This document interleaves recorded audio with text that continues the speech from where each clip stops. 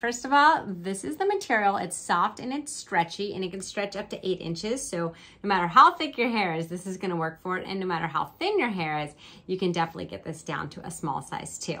I also, when I'm not putting my hair up, usually have one of these on my wrist, so I'm always ready to go. And this is really soft, so it's not digging into me. So that's good. I can't stand when you have them and they leave a mark on your wrist. No bueno. All right, these are gonna be perfect for putting my hair up. So let me give you a quick demo. I'm gonna flip my hair real quick.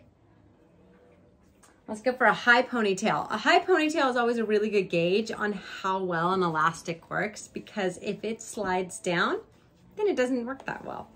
This one's super easy to use. Oh yeah, look at that. It gives my hair amazing volume too.